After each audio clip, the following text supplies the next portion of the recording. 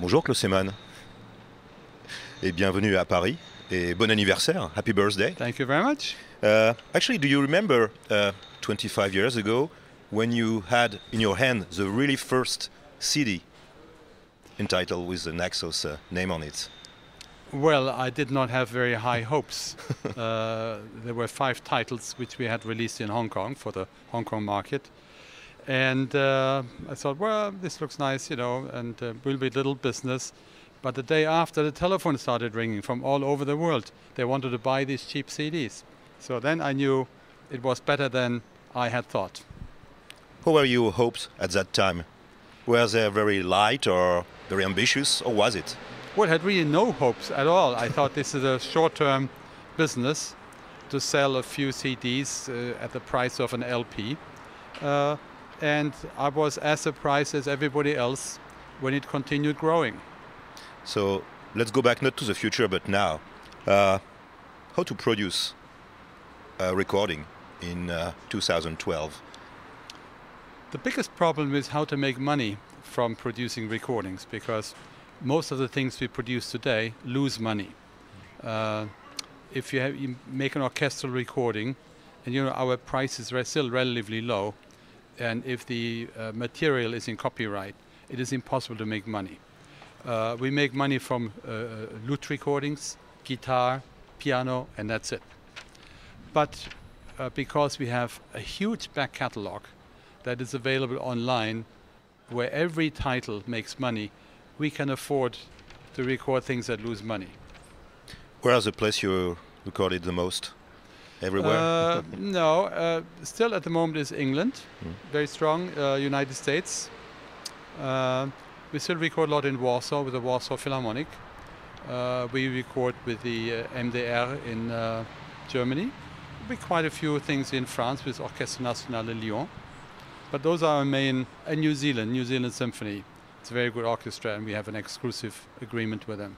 Is it always like to find a good balance between the financial aspect of it and getting a good sound quality and a certain level of quality? Well, it's the financial conditions, but also is the orchestra and is a conductor, are the artists suitable for the repertoire? We always try to have a national component. French music in Lyon, or if you cannot get a French orchestra, we want a French conductor or a French soloist. Same thing, English music, English orchestra, or if you cannot find English orchestra, English conductor. So all the things we do, there's always a national element. How do you see the evolution of your business model from 25 years ago to till now? Is it like you have to do like little adjustments years after years? They're not little adjustments. Big ones. Big. So we started as a budget label. Yeah. Okay. So now we are. Our quality is the same as the full price labels. Sometimes same orchestra, same conductor, same artists.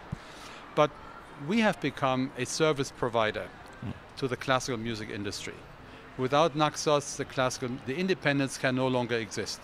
We handle their distribution, physical distribution, digital distribution, and even the majors we distribute. Warner Classics, we distribute Sony Classics in some countries. So we are the main service provider for the classical music industry now, and used to be a budget label. It's interesting because today you have like a major role in the classical music planet on it. Yes. And 25 years ago, some people were looking at you like, I'm a pirate. who's this guy? Well, somebody calls me. It's interesting, I'm sure. L'éminence grise de la musique classique. And say, well, I don't want to. There were not a lot of people 25 years ago who thought that, no? Well, it didn't seem as an éminence. Un caractère gris, perhaps. What were the main challenges online music posed you in the beginning? Well, we were the first in online music with our whole catalog in 1996. We put up Naxos and Marco Polo catalogs up for streaming in 1996 already. At a time when bandwidth was very expensive, but it was a marketing exercise. People could listen online and go to the shop and buy. That was the idea. You had a lot of hopes at that time, or it was just, okay, let's try it? Let's try it, yes. Yeah. I had a warehouse manager who was an internet, he was internet crazy. He comes to me someday and said, Mr. Heymann, can I do a website? I said, what is a website? That was 96, okay, or 95. I said, okay, do a website.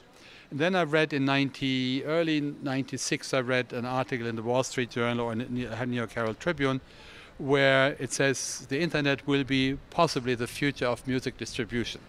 So I went to my guy and said, show me the website. Said, oh my God, terrible design. The data were all wrong. So it's, okay, close it down, let's start from scratch. And that's when we started in earnest. So that was 96. And then in 2002, the cost of the bandwidth started to come down. And then we started Naxos Music Library. And from there it was just very steep. We invested more and more money in metadata, improving the website. We launched Naxos Spoken Word Library. Then we launched Naxos Music Library Jazz. Then in 2003, iTunes started. And we were the first classical label on iTunes because we had all the data and all the digital files. So it was, but from then the investment was, well, it was not so steep. But in 2006, we hired an IT specialist as head of IT and as later chief executive. And from then on, it went like that. We now have 74 people in our IT department. 74. When you're starting doing investments in the digital music, in your mind, was it like digital music versus CDs, or it was, or was it, or were you dealing with, was it like a kind of schizophrenia between both worlds in the beginning? No, in the beginning, the physical sales, until about 2008, 2009, were still the foundation of the business. And on that foundation, we built the digital business. See, we did not have to borrow money from other people to build our website, to make this big investment. We had always enough profit from the physical sales, and I had other businesses. I was a studio business, a sound reinforcement business, all music-related business that made a lot of money, which I could invest in that development. Is it today like you imagined in the first day for digital music?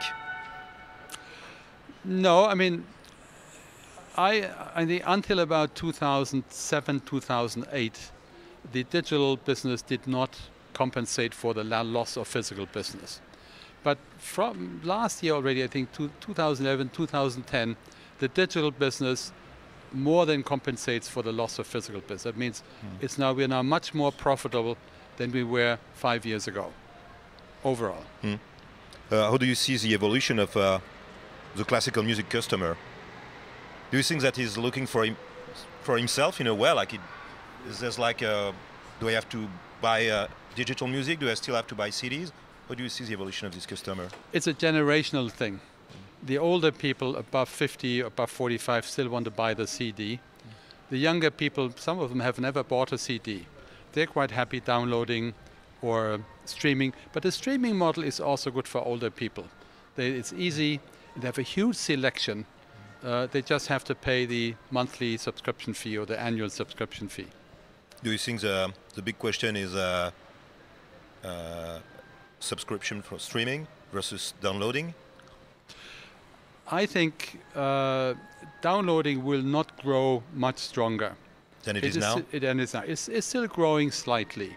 I think the streaming, and I predicted that in 2002, will eventually be the more important aspect of our music business. There will be many different models: paid, free, half paid. Whether Spotify will be there or Deezer in 5 years, nobody knows. We will still be there with our paid subscription service. I think what will happen is there will be more specialized services because people can no longer find things. So for iTunes has 28 million tracks. How do people find what they're looking for in this enormous mass? So I think there may be specialized services may spring up, like Naxos Music Library. There may be one for world music, one for jazz, one for cabaret. I mean, it may get more and more specialized where people who are interested in a certain type of music can find what they are looking for. Yeah, plus the thing is that you're talking about people who are looking for something. What about people who are just like classical music? They don't know, they need like recommendations, or So this will be what they call curated repertoire. So we have to give people then a guidance, what to listen for, what are the most important symphonies, who are the most important composers, what are their most important works, and help them understand what they're listening to. So what about the life of the CD?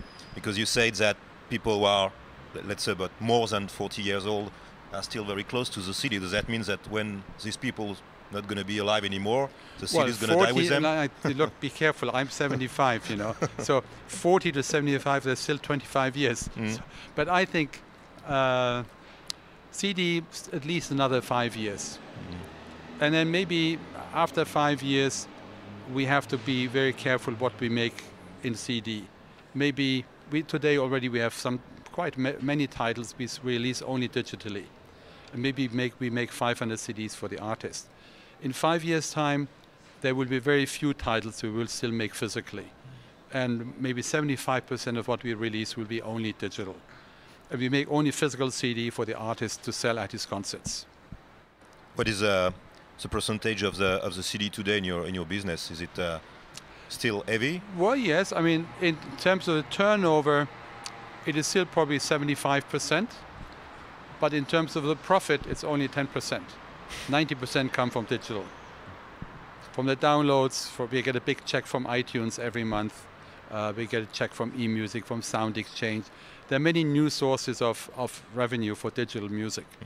And so that always is 100% profit. There's no stock, no shipping cost, no warehousing. And so, as I said, 75% is physical turnover, 90% is digital profit. Personally, how do you listen to music? As a meloman, as a music fan, do you deal between like CDs and downloading? You have like phases? I listen to Naxos Music Library because we get every day 30 new recordings on Naxos Music Library. I only listen to CD when a new artist sends us a CD to listen. Then I listen with my wife and say, sit down, listen, because she decides who will get recorded. Otherwise, I don't listen to CD anymore.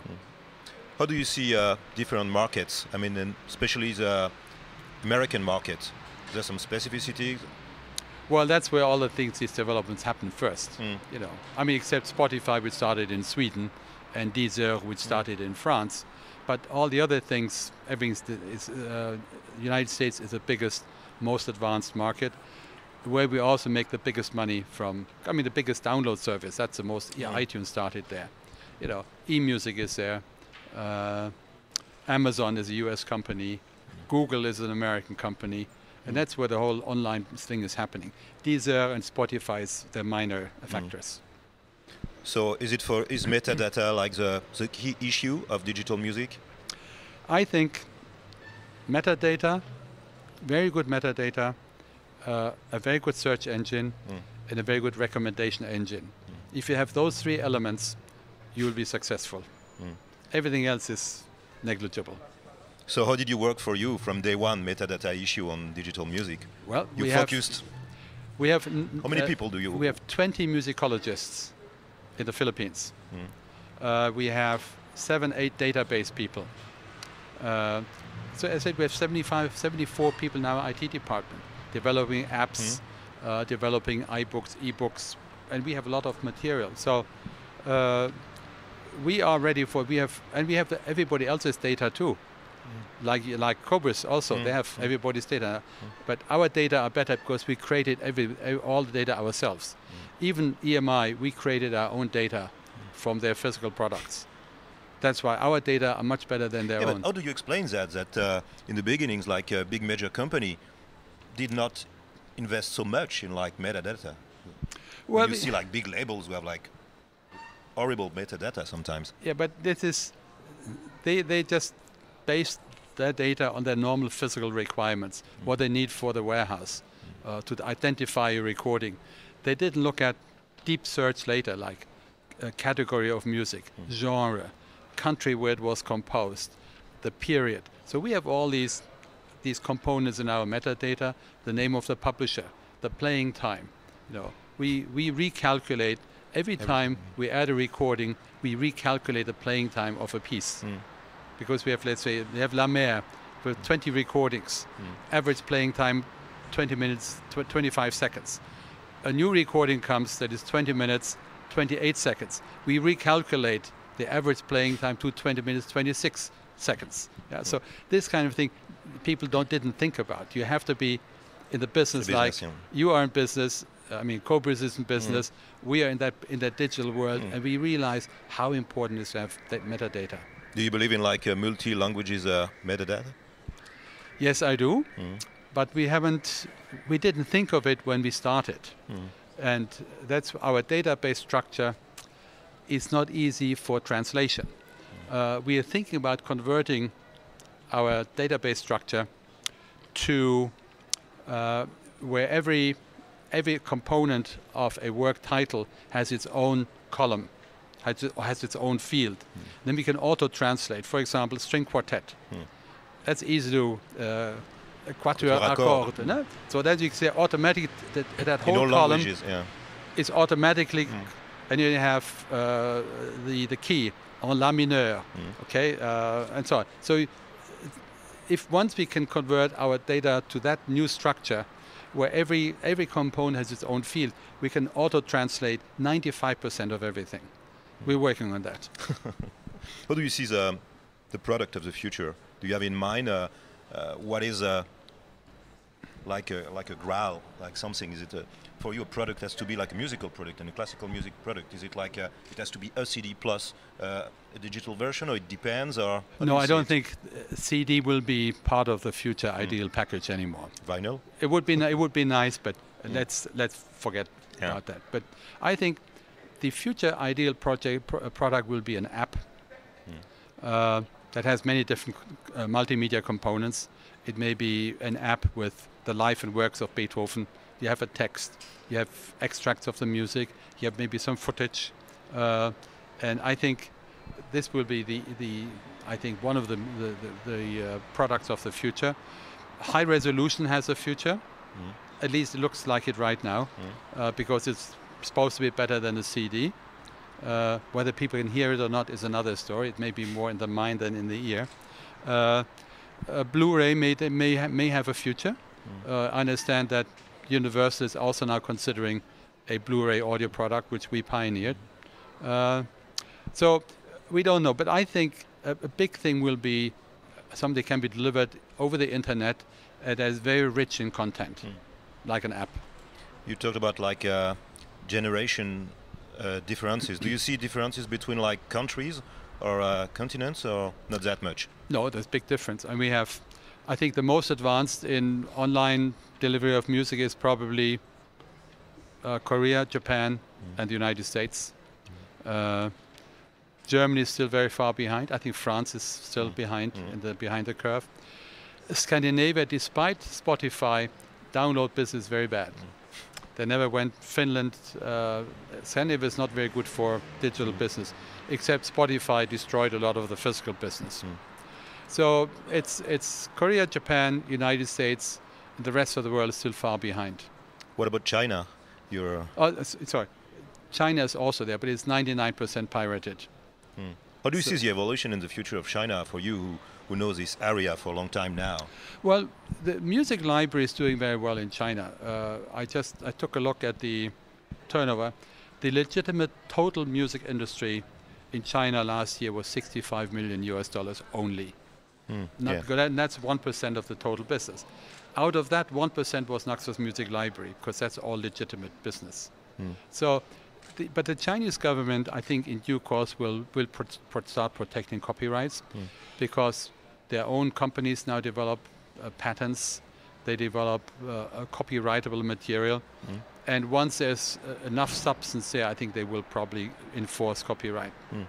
On the artistic side of the business, what do you look for today, and what is your A&R policy?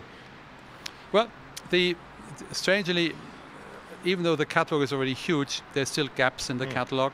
So the number one consideration is always we have to fill a gap in the catalog. Yeah, and not duplicate something. Yeah. What is still missing? So we don't have all the Mozart masters, so that's another project. We don't have all the Haydn piano trios, so we're doing those. There's still opera holes in our opera catalog. Then we have our conductors and our composers too, and orchestras come with ideas. I would like to do this. Like Joanne Falletta just took over the Ulster Orchestra, so she wants to do English music now. In Buffalo, she will do the Glare Ilya Muromets complete for the first time. Then we have to keep our artists happy, so we have to. They want to make at least 1 or 2 records a year. So we talk to them and say, look, what would you like to do? What is still missing in the catalog? Or what is old and not so good? Could we do that again? So it's a combination of factors. And we're looking for exciting new artists that have more than just fingers, that can say something about the music, they can express, and my wife decides who is good. Do you think that people will sing the music in terms of albums again, or not anymore because of downloading and all that? We know that we can do more than 74, 5 minutes. I don't know exactly. Well, I think it's a good thing, but at the moment, it's a very good question. At the moment, the concept is still an album concept, limited up to 79 minutes. 79 minutes. Yeah. But we now have sometimes a digital version, for example, where we add a movement, or we add another version that now goes above 80 minutes. And for example, on Blu-ray, there's no more playing time limit. So we do Schumann scenes of Goethe's Faust. We do that on one Blu-ray. That's on 2 CDs, but on 1 Blu-ray.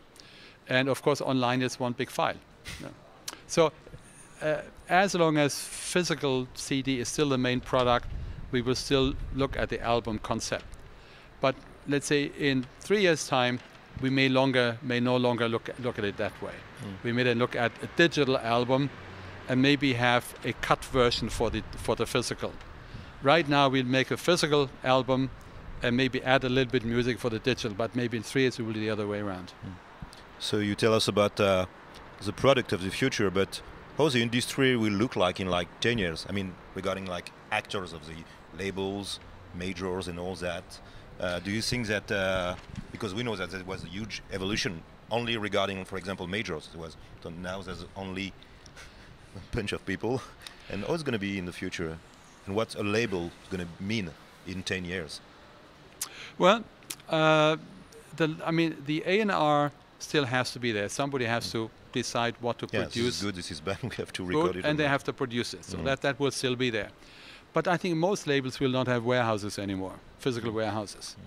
Or they may use one warehouse, like in our case, we have this logistics center in Munich, which now delivers to the French retailer. Also started delivering to the Spanish retailer, and already delivered to the German retailer. So labels may not need warehouses anymore. So what do the labels do? They do A&R, they produce, and they produce digital marketing elements. They have to create e-cards, digital catalogs, all kinds of digital material, special apps to search for their repertoire. And the national distributors will have to do the same for their markets. So I foresee a major record will no longer have warehouses and shipping departments and salespeople out there selling to shops, but they may have a digital marketing department in their main office. Do you think that only digital labels have a future? Well, if you cannot do digital business in the future, you have no business.